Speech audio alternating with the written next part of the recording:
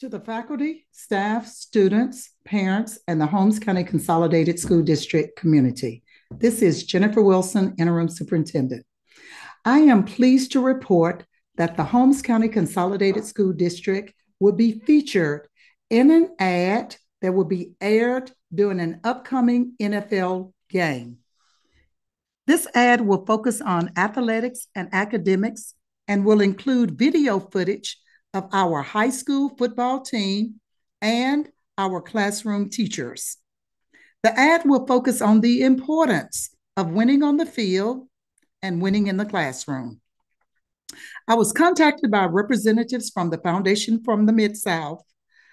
The foundation was seeking to highlight a school district that has made significant academic gains as a result of placing a laser-like focus on teaching and learning, providing professional development for faculty and staff, and implementing high-quality educational programs such as Gear Up Mississippi. When invited to participate in the ad, I quickly said, yes, I'm honored to showcase our district and the awesome faculty, staff, students, parents, and community stakeholders that we have. Stay tuned to the date and time of the NFL game. I'm pleased to showcase one of our students, Tyrekus Mays, Holmes County Central High School graduate. Tyrekus received his commercial driver's license on Friday, September 13, 2024.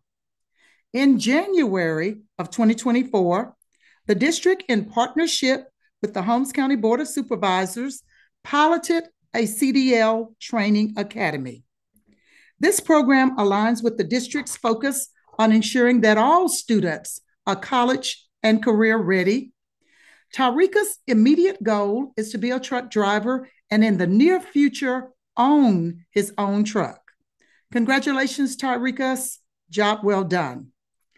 To any Holmes Countyans, if you're interested in the CDL Training Academy, please contact Ms. Century Hathorn at the Career and Technical Center.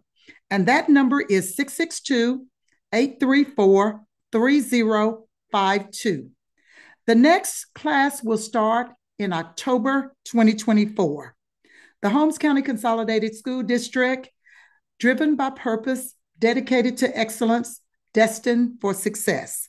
Thank you, Jennifer Wilson, Interim Superintendent.